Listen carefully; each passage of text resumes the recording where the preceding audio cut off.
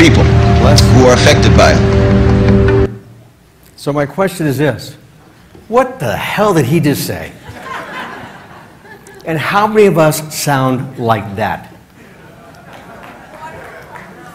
Now, he must be an important guy because he's in the backseat of a car being driven by somebody, and they're filming him. So he must have something of importance, but he did not communicate it in any language that I could understand.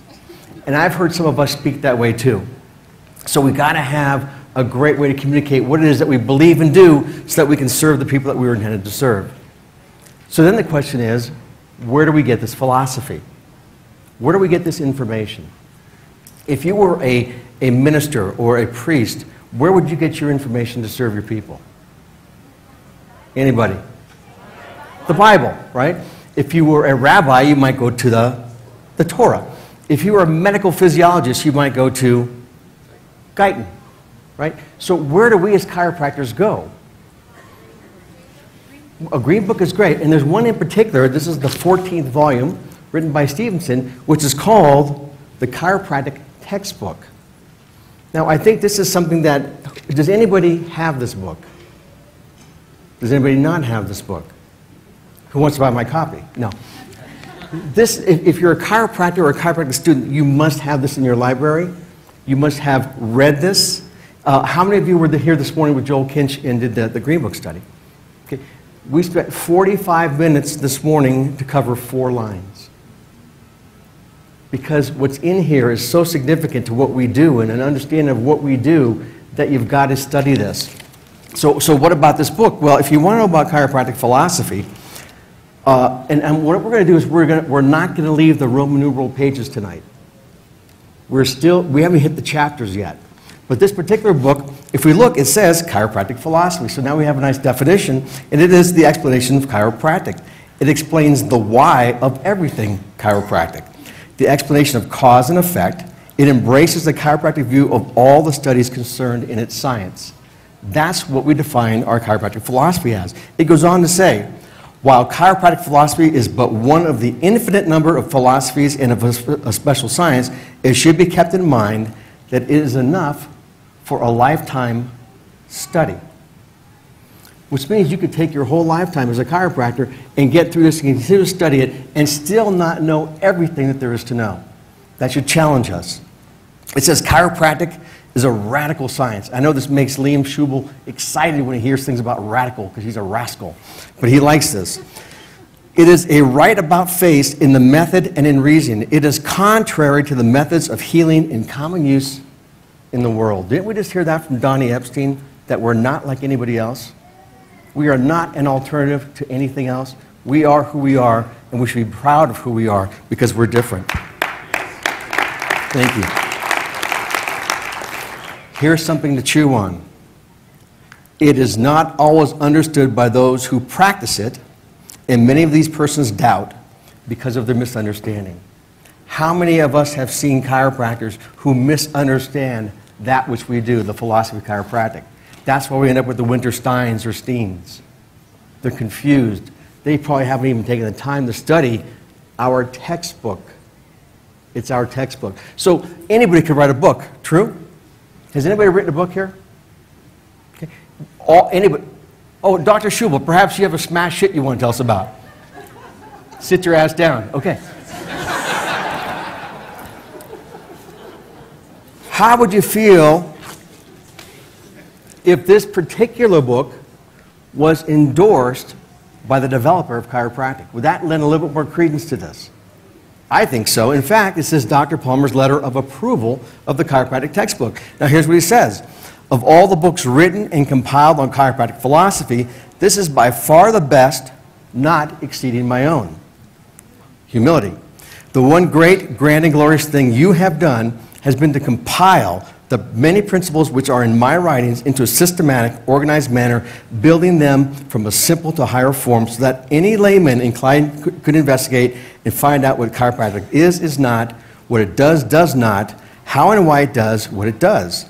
You have clearly, carefully, consistently compiled the many principles of chiropractic into a readable, understandable book, simple enough for the layman, deep enough for the savant.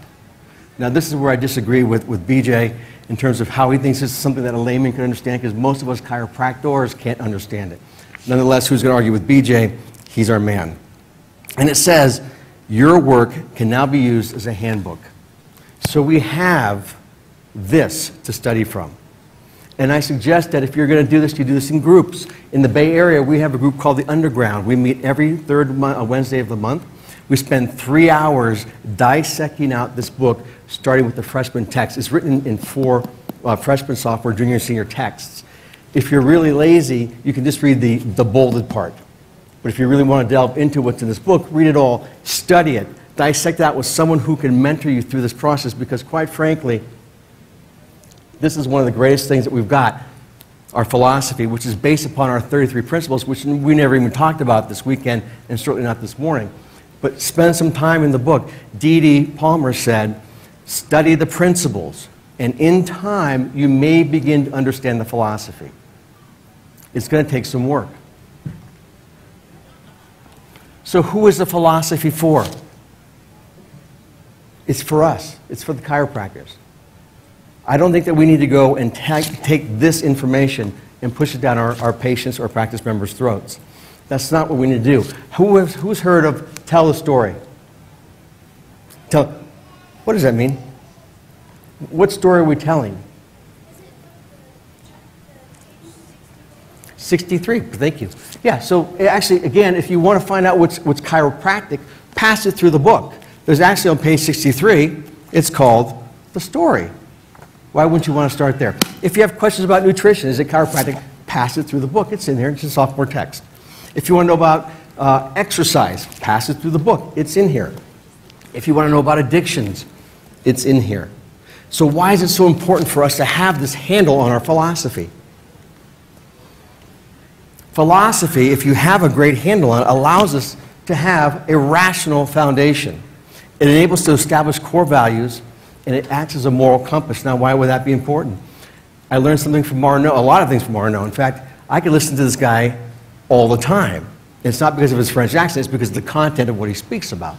But he talked about certainty, and I will never use the word certainty again. I'm going to use the word clarity. So thank you for making that clear. My next presentation will never have that word on it again. But it allows us to be clear about who we are and what we do, and how can we serve the people that come to us. It allows us to have an identity. And why is that important? Because having an identity allows us to have a mindset. And when you have a mindset, you know that you know what you know. It allows you to have thoughts which create actions within results. This is highly essential for all of us to know these things. And why is that so important? Because otherwise you'll be rubbing people's feet. That's not chiropractic.